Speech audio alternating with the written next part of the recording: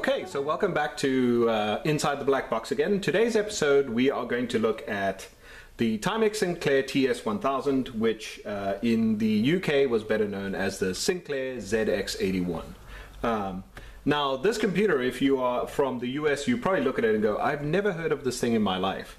But if you are from the UK, you're probably thinking, wow, what an absolute classic.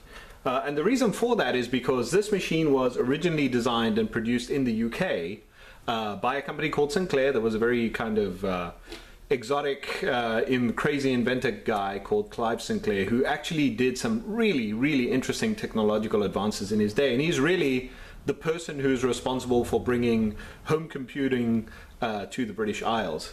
And so his company designed and produced essentially this computer. The American release had some slightly different changes to it. But it was essentially this computer, and the thing that made this computer amazing in its day was the price, right? This was the computer which really allowed almost anyone in the UK to have a computer at home, right? If you had a TV, you could buy this thing, plug it in, and away you went. And it came with basic right out of the box. So if I turn this on right now, I would see a basic interpreter, so I can start writing programs. I can plug in a regular cassette tape drive, and then I can buy programs for it, and they of course came, just like a lot of computers from the 80s, on a regular cassette tape. The programs were saved on here. And it didn't need a special tape drive. Any regular cassette tape that I might have had at home, I could just plug in and then just use it for reading. When this computer came to the US, it was the first computer in the US to sell for less than $100. It sold for $99.95 in 1981 values, which today would have been about 250 bucks. Which, you know, if you think about it, a whole computer for $250, that's really not bad. So this particular model was given to me as a donation by a guy called Larry. Thanks, Larry, very much. I've been looking for one of these for a while. And this one kind of comes with all the trimmings, because not only do we get, you know, checkbook manager, you can't buy this stuff anymore, but you get this, which is the additional RAM pack. So this computer, when you buy it out of the box, this is essentially what you get in the box when you buy it. It comes with either 1 kilobyte of memory, which is in the UK, and in the US it's shipped with 2 kilobytes of memory, which is a reasonable amount of space if you want to kind of mess around and try some basic programs. But if you want to get serious, you get the RAM pack, which gives you an additional 16 kilobytes of memory, which in its day, of course, was quite amazing, right? This is from 1981. So the reason I want us to look at this, apart from the fact that if you are, you know, from Britain or the Commonwealth, in itself it's just worth propping open because it's such a historic piece. This is a really good example of what a computer from the early 1980s looked like inside. It's quite simple because all of the components that make it up would have been quite expensive, and Clive Sinclair was all about making this cheap and affordable and democratizing computing. So it's very simple on the inside, and it'll be very easy for us to start to learn how computers look like on the inside. So later when we start opening up more complex machines like, you know, the Nintendo Famicom or the Game Boy, we'll understand how things go. So let's have a look at it on the outside. First of all, it's got a definite industrial design to it. It looks quite different from machines that were its contemporary. So if you think about it, this machine was shipping simultaneously to the Apple II, the Hewlett-Packard HP85, which were just kind of big beige blocks. Clive Sinclair was very big on making his machines, even though they were supposed to be affordable, he made them look nice. That was one of the things that he wanted to do. He wanted to have a company look. All his machines were black to begin with, which made them stand out from everybody else who was doing kind of beige or tan colors. And this actually won a number of British design awards back in its day. The design itself was done by an in-house Sinclair designer called Rich Dickinson. And it's very simple. So what you have is the machine itself. It's very light. I mean, it's not meant to be portable. You need an entire television to plug this thing into. But it's nice and small. On this side, we've got a couple of ports. So we've got TV here. That's where you would plug your TV to get your display picture. Ear, mic, and 9 volts DC, right? 9 volts, you would just plug in the adapter which came with the device. But really, you could have used any adapter as long as it was able to provide the right number of amps. Ear and mic are very important. Ear you would have put to, you know, either a set of headphones or something else that would be able to replay the sound. The sound was just beeps and bops, right? It was like very simple. It doesn't really have a dedicated sound chip like the Commodore 64 had or the Nintendo. Mic is very important. Now, why do you have a microphone socket in this computer. I mean, it's not like you're going to hook this up to the internet and do Skype, right? The reason for that is this, right? If you are going to load your cassette program in, that you put this into your regular cassette tape that you had sitting at home, right? And if you play this, it makes that cassette tape noise, beep, bop, beep, bop. Well, the output of the cassette tape would have plugged into the microphone jack, and that's how you would have loaded your programs, right? So perhaps this should have been labeled tape better than mic, but well, there it is. Apart from that, there are a couple of other interesting things. Let's look at the back first. The back is very simple. It has, like a lot of the computers in the 80s, this kind of card edge connector, which is for expansion cards. And I already showed you the memory pack, which plugs into the back here. There we go. And it's kind of wobbly. Can you see it moving? That was an interesting design flaw. Of course, this has got your memory in it, the RAM. So if this wobbled while you were using the computer, it could cause crashes and instability. And that was a well-known design flaw with this machine. They kind of fixed that on the ZX Spectrum, which was the next model to this. Other than that, it's very simple. It's got this is the American model, so it's got an FCC warning at the back. Interestingly, manufactured in Portugal for some reason. Timex was actually a Scottish company, so I'm not sure why they were manufactured in Portugal, but anyway. And of course, being American, it's got the ability to select channel 2 or channel 3 on your TV. The British models did not have this. The final interesting thing about this machine is the keyboard. So let's get a little bit closer and examine the keyboard in detail. Okay, so the keyboard is one of the key ways in which Clive Sinclair managed to reduce the price of this machine, because rather than using the standard kind of, separate keys on a spring and a switch, which is what they used to call a real keyboard in those days. That's, for example, what an HP85 would have had, the Commodore 64, VIC-20, Apple II, etc. They instead used this membrane keyboard technology, which was not invented by Sinclair. Some calculators and computers of the day had this. But the important advantage to this is that it is very, very cheap to manufacture. Essentially what you have is 2 layers of plastic. The bottom layer has got essentially 2 metal contacts separated, and the top layer has another metal contact on top. So what happens is when you're not pressing on it, they are separated, and then when you apply pressure, you squish it down, the top part comes into contact and closes the switch, right? And then when you let go, because the plastic has kind of got, it's rubbery and it's got a bit of memory to it, it'll then pop up again and break contact. So you can't exactly touch type on this. They have absolutely, you feel almost nothing when you push these. You would have gotten feedback on the screen, all right? What's interesting about this, though, is how much stuff they pack into every single key. Look at a single one of these keys, like this S key, for instance, right? So on top it says save, in red it says L print, it's got the letter S, it's got a kind of graphical element that looks like half filled in block, and then it's got ARC cards underneath. What's all that stuff that's piled in there?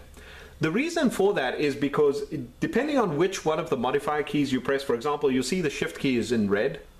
What that means is if I press shift S, I will activate the red function, which is L print.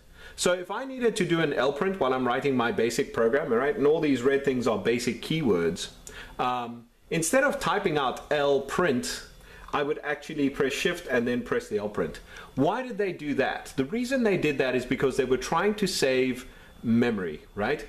If I want to have a basic interpreter that is capable of, when I type LPRINT, decoding that into the instruction LPrint, that takes space. That's code that has to go somewhere inside the computer, and I will need more memory, and therefore the computer will be more expensive. By forcing the user to do that for you, by giving you a single command, you essentially make the computer cheaper, right? And this is something that was shared with the ZX Spectrum, which had a slightly better keyboard, but not that much better than this. And so essentially that tokenization step, where you convert a word LPrint into the token LPrint, right, the basic command, by forcing the user to do that, they were able to save some money. And there are other command keys around here which you can use to do the various other things all on this key. What that meant, of course, was when you started using this computer, if you wanted trying to type in a program either from the manual or from a magazine, you had to really look through all the keys. Okay, LPrint, which one is it under? So it was like a pretty steep learning curve. But then when you got used to it, I guess, It went a lot faster. So that is actually one of the interesting things about this machine is it has what we would consider a crappy keyboard, but actually it was designed to really be optimizing for being cheap to manufacture, so that you could have, you know, the cheapest computer sitting in your living room, and hey, better some computer than none, right? So that was kind of the theory behind that.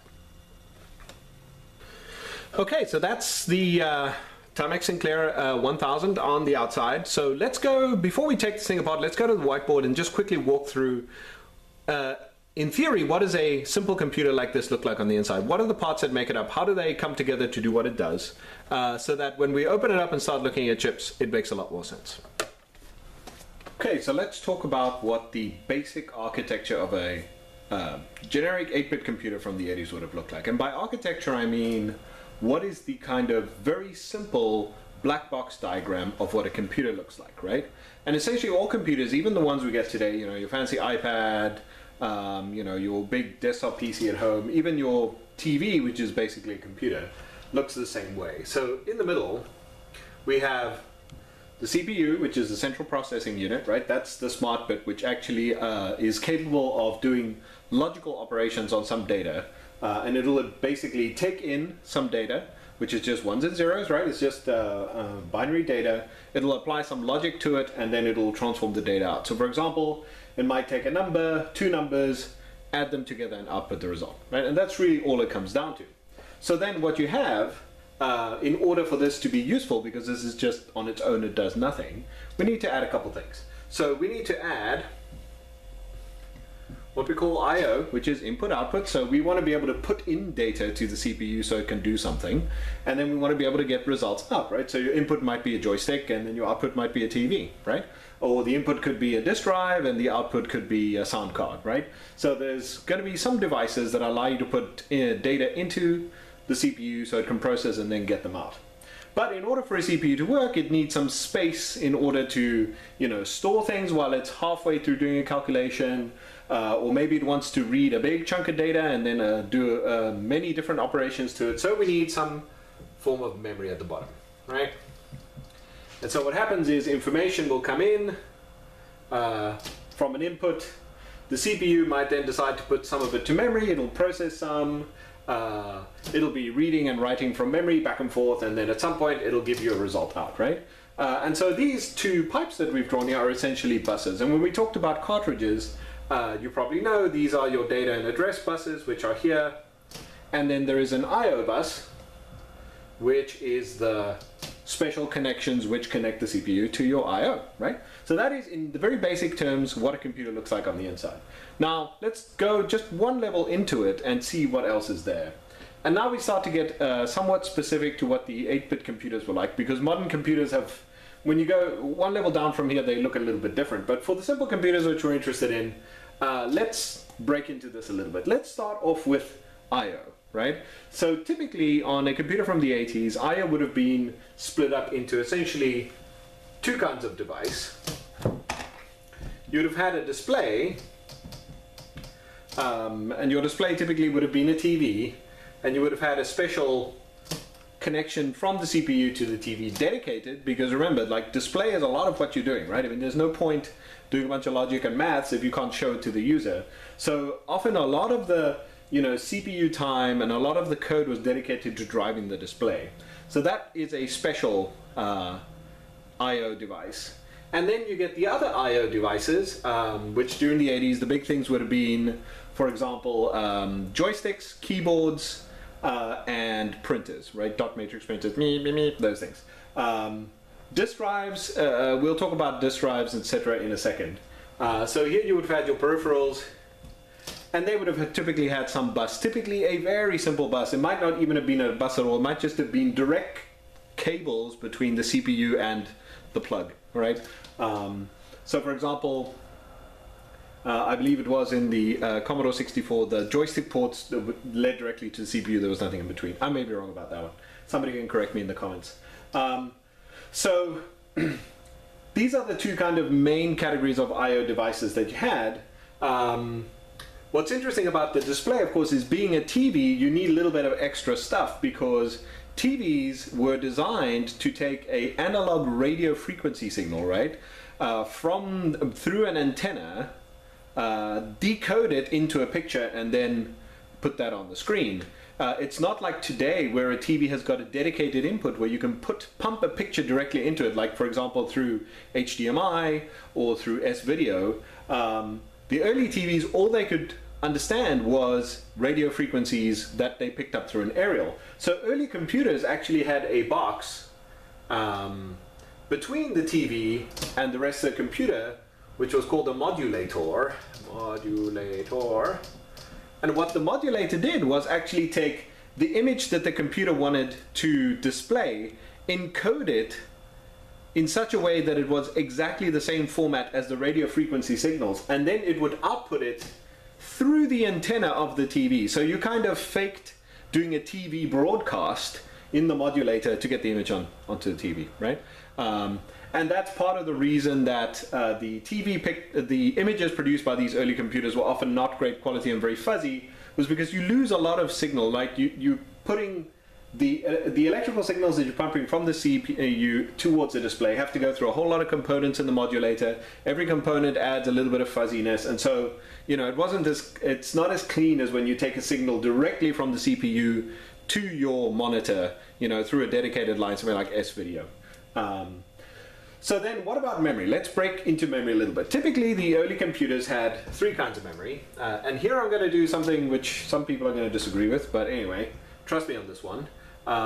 You had, of course, your random access memory, which is the memory that the computer can read and write from, and that's kind of its working space, right? When it loads a program, it gets stored in RAM, and then it can write to it to make modifications. It's like a kind of scratch pad where it kind of holds stuff temporarily while it's working with it.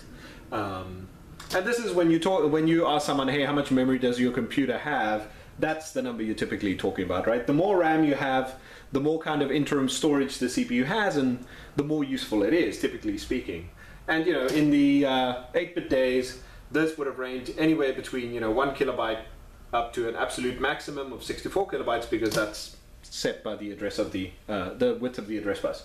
But you had other kinds of memory too. All of these early computers were fitted with read-only memory, which was not writable by the CPU. It's actually a different technology of silicon chip, and it's only readable. Now, why do you want only readable memory? It doesn't seem very useful. Well, you need to store somewhere how to draw the letters of the alphabet on the screen, right? They have particular shapes. That's got to be stored somewhere. The computer, when you turn it on, boots up into BASIC, right? Well, where is that BASIC program stored? It's stored in the ROM, right? Where is the fact that when you turn on the computer, it says, copyright Sinclair 1981? Where is that stored? It's stored in the ROM, right? So everything that the computer kind of knows out of the box was stored in the ROM. And so that is also connected through the same data and address buses. So in other words, the 64K limit that one of these 8-bit computers would have been for RAM plus ROM. So in the case of the ZX81, it shipped with 1K of RAM if you had the British version, and 2K if you had the Timex TS1000. And then the ROM was actually 8 kilobytes. So it actually had way more stuff in the ROM than it had in the RAM, and the ROM had BASIC and various other things which were useful. So you could expand this computer by adding an extra memory card, which was just RAM. So RAM card. But no matter how big this RAM card got, all three of these things together could not be more than 64K, because that's the width of your address bus, right? Unless you start doing exotic things like bank switching, etc., like the Nintendo cards did. Okay. And then the third kind of memory that you have, and this is where it gets, I'm going to do something a little unusual, is your disk, right? Sorry, let me not say disk, because disks weren't really around in those days. Let's call it external storage. And your external storage in the case of the ZX81, of course, was a cassette tape, right? Just a regular old cassette tape, and that is a form of memory. And the reason I put the external storage here next to memory and not here with the peripherals through I/O is because typically computer designers think of memory as being in kind of layers from fast to slow, right? So inside the CPU there is a absolutely tiny amount of storage, which is called the registers. And they might only store, like, say, 10 bytes, if that, right? Depending on the CPU. But accessing that stuff is very fast because it's right inside the CPU. Then my next layer of storage, this is called L1. L2 is my RAM and ROM.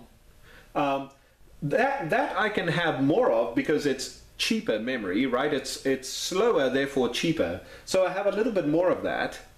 And then I have a third level, level 3, which is this, L3. And this stuff I can have a lot of, like, you know, a tape might have been able to store many, many times what the RAM can store, but it's very, very cheap, so it's okay. And the idea is that this is how computer designers trade off storage, speed, and cost, right? If you did everything with L1 level cache, the computer would be amazingly fast, but it would be super expensive. So you kind of trade off the cost amongst the three. But that's basically what a 8-bit computer looked like on the inside, right? The CPU is the bit that does the logic. You've got your I/O on top. Your display was a big thing. Peripherals, which are going to be your joystick, your keyboard, whatever other things you have plugged in. Sound would have been another peripheral. And then you've got memory, which is your different kinds. Your L1 cache, RAM, which is either built into the machine or in your cartridge, ROM, which contains all the goodies like basic, or everything a computer knows from startup, and then your external store, which is the programs that you load. Okay, so I've undone the screws on this. It's just got a couple of screws. Like a lot of these devices, some of the screws are under these little feet. There's a technical name for these in engineering. They are called LRFs, which stands for little rubber feet. And often designers will hide the screw under the LRF just to, you know, make it look nicer. So let's pop the top off. Very simple case, just two pieces. Let's grab those screws. The inside of the case is kind of reflective. It's got a kind of thin metal coat to it. This is part of the FCC required shielding, which we've talked about in the past. The European versions of this machine didn't have this level of shielding. So you may ask, hey, why, if you have to design shielding for it, Sir Clive, why don't you just, you know, give this with the European machines? And the answer is because you can save a couple of cents, right? You can make the machine a little bit cheaper if you don't have the metal shielding in places where it's not needed. So this is then the machine on the inside, and you can tell it looks pretty simple. It's got one giant PC board. This time the solder mask is red. You know, why not? It doesn't really matter. This band here essentially connects the shielding on the front half to the shielding on the back. So when I close this, the metal part would make contact on this band. Of course, you don't want this band touching any of these pins at the back because you get a short circuit and destroy your machine. So it's got this extremely cheap cardboard backing, which is supposed to prevent you from doing that. So the PC board is kind of screwed in tight here, so let's undo that. Just got two screws, and here you can already see it says Sinclair 1981. So this is an early release of the machine. The ZX81 did extremely well in the UK. It sold, I think, 2.5 million units. In the US, it sold pretty well very soon after it was released, and then sales kind of slowed down and it died. It didn't have as much of an impact here as it did in Europe. Okay, it's got all kinds of interesting stuff in there. All right, there we go. So that's what it looks like. It's very, very simple. It's essentially the main PC board. It's got this giant block here, which is actually the heatsink for this piece here, which is the 7805 voltage regulator. So this converts the 9 volts, which you're going to plug in here, into 5 volts, which is actually what's used internally by the machine. Some of these parts here are filters and so on to make sure that the electrical signal you're getting is clean and it doesn't have any spikes. And then this stuff here, these are the extremely cheap ribbon cable that connects the main motherboard to the keyboard, which is, you know, sitting down here. And what's interesting about it is it's got very few cables, right? I mean, there are how many keys on here? 1, 2, 3, 4, 5, 6, 7, 8, 9, 10. 1, 2, 3, 4. So there's about 40 keys on here, but we only have 1, 2, 3, 4, 5, 6, 7, 8. 1, 2, 3, 4, 5. Why so few cables to drive these many keys? Well, much like the NES controller, this thing uses some multiplexing logic, which is inside this chip here, which we'll get to in a second, to essentially require fewer cables than there are keys. You don't want to have a lot of cables because, as we talked about, cables are expensive, right? So you want to do it in logic if you can. All right, let's zoom in and have a look at all these chips. Okay, let's go through these parts and see what's what. So starting at the bottom here, this funny kind of silver box, that is the modulator which we talked about, right? This essentially will take the signals from the CPU to draw whatever picture or text it needs to, convert them to the same format as the radio frequency that would have been broadcast by a television station, and then that will go through this plug here to the antenna socket on your TV, right? So this essentially is like a mini TV broadcast thing. Well, it's not broadcast because it's going through a cable, but it's like a mini TV station. This thing over here, as we talked about before, that's the 7805 voltage regulator. Very, very common component. You will find this in pretty much every electrical device before, I don't know, before the year 2000. These things are very nice. They are super cheap if you're looking to, if you need to knock a voltage down to 5 volts, this is like the standard PCUs. The downside with them is that they get hot, right? Because of course you're taking a large amount of energy and making it become a small amount of energy. That difference has to go somewhere, and the place it goes is into heat. So they will typically put a heat sink into these chips. Sinclair just used a giant block of aluminium here rather than a kind of more elegant heatsink. Hey, gets the job done, it's super cheap, why not, right? Then you've got, you know, a number of jelly bean parts here, just regular resistors and so on, and those are really just supporting the main players here, which are these chips. Which way do I need to go? There we go. So let's go through these very quickly, and you'll see how they map to what we were discussing on the whiteboard. So let's start at the top here. We've got this Toshiba part TMM 2016P1. This is 2 kilobytes of RAM, right? So that is the memory which the CPU will use internally. If you want to have additional memory, of course, this is the card edge connector here into which we will plug our memory module, right? And if you are crazy enough to follow these tiny traces, you can actually follow them to the CPU to see which legs they connect to. This chip here, which is actually labeled Sinclair Research D2364C, copyright 1981, although you'll see here it's got another code that says 8234. What 8234 means, it was manufactured on the 34th week of 1982, which 34th week would have been, I guess, around October, right? This Sinclair Research chip is the ROM, right? So this has the Sinclair Basic interpreter. It has the hello message when you turn the TV on. It has got the shapes of the letters on the screen. It has got the logic to decode the keyboard.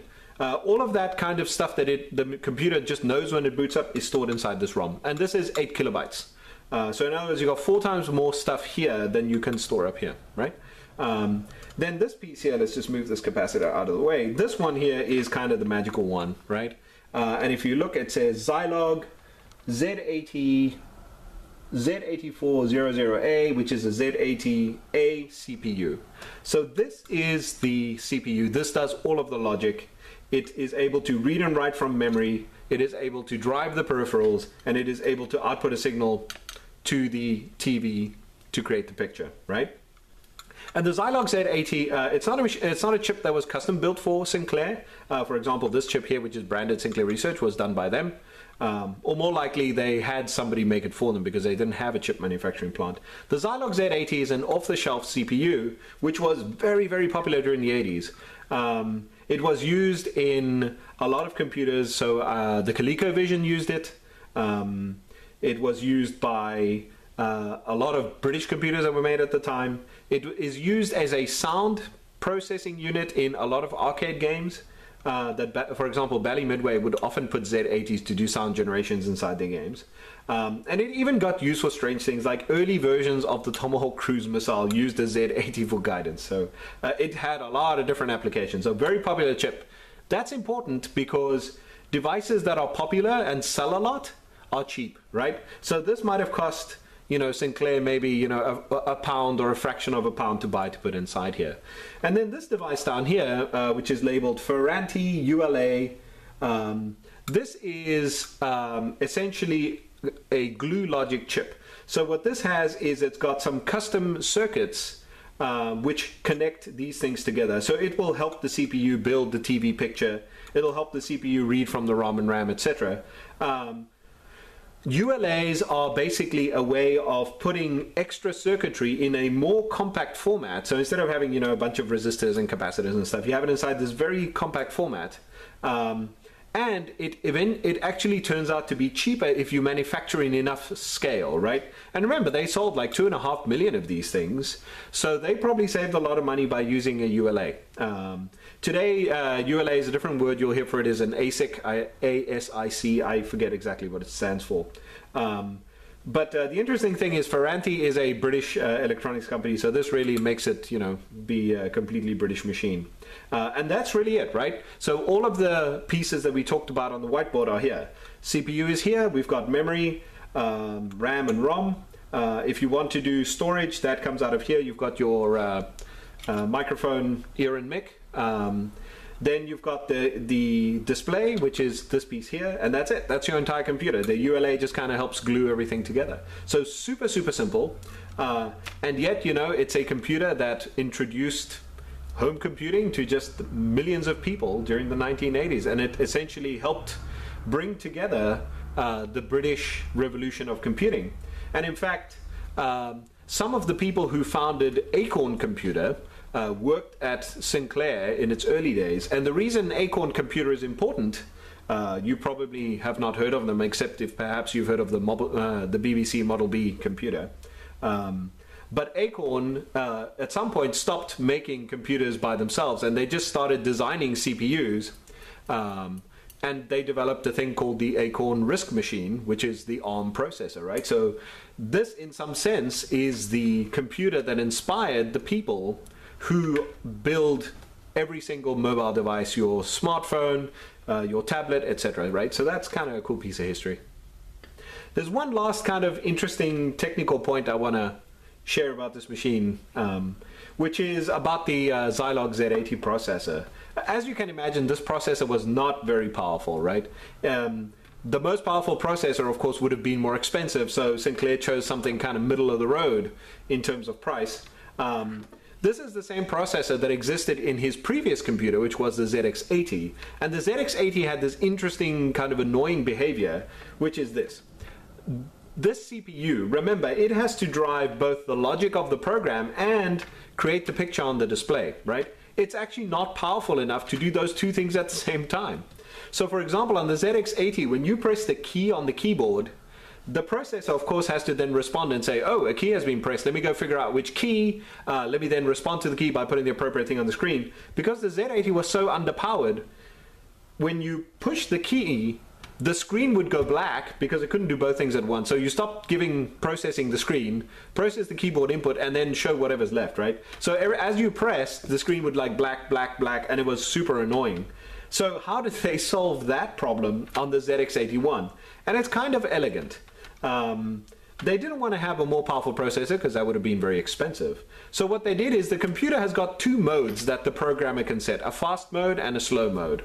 The fast mode is what the same behavior as its predecessor, which is basically whatever you do, don't worry about the screen, just process the program. And so yeah, the screen will go, if the CPU is struggling to keep up, it will just not care about the display and it'll favor the program. But in slow mode, it would actually favor the display. So the program would actually run more slowly, basically at a quarter speed, so that it could have enough cycles left over to update the screen. So if you play a game on the ZX81, essentially the computer is only running at a quarter speed so they can keep the screen refreshed and some kind of, you know, semblance of animation going. So that's kind of interesting because the screen flashing problem was considered to be one of the great weaknesses of the ZX80, and the way they overcame it was not by, you know, adding in a bunch more expensive hardware. It was just by moving the choice of how you wanted to handle that problem over to the programmer, so the programmer could decide based on their scenarios, their concerns, and what priorities they had. They could make the choice, you know, to favor one way or the other. So that's a really nice solution to that. Okay, so that is the Sinclair ZX81, or, you know, Timex Sinclair TS1000, whichever way you like to call it. Next time, what we're going to do is we're going to up our skills a little bit, and we're going to open up the original Nintendo Famicom and see how that differs from this one. So until then, take care.